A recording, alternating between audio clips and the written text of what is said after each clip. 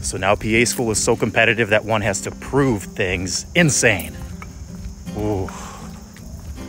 Okay, I am trying to maintain some patience and maybe a little bit of grace for this extremely ignorant comment. So I think the best way to do that would be to play devil's advocate. What if you didn't have to prove anything?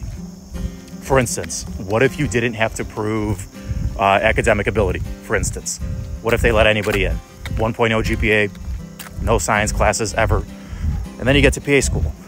And then it's the hardest, most advanced, most accelerated science-based curriculum imaginable, aside from perhaps medical school. Okay?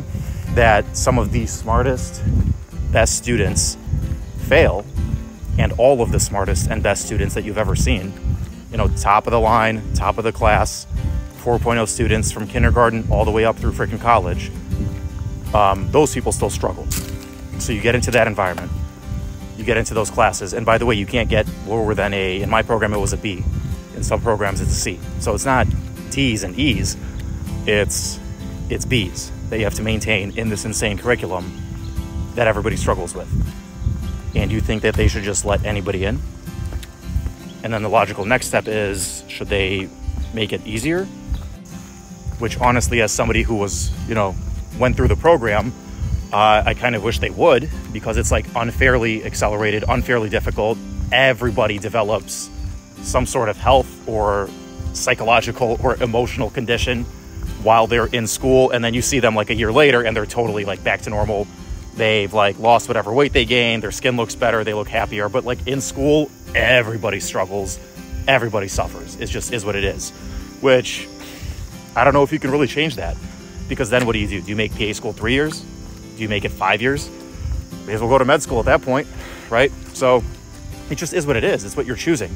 You're choosing an extremely difficult, extremely accelerated program. And so should you make the academic standards lower? You kind of can't, because otherwise people won't get through. Yeah, you do need some like track record of being able to prove yourself academically. Otherwise, they're going to accept people that don't get through. And what's the point of accepting those people? So then if the programs accept somebody and that person fails, that's not good for anybody. It's not good for the person, because now they have all these student loans and nothing to show for it. Besides, they wasted their time, their effort. It's bad for the school, because now their pass rate goes down. They get ranked lower. It's bad for the person that could have taken your spot, that could have made it through, because now that person is doing God knows what, but they're not on their way to becoming a provider like they need to be. And InsureCell doesn't help the rest of the population, because we have a provider shortage. And, if you're not pumping out providers, we're not going to meet that shortage. So now people don't get care. They have to wait even longer to see their doctor, et cetera, et cetera. So I'm probably going down a rabbit hole here, but yeah, standards have to be high, because otherwise people don't make it through the program.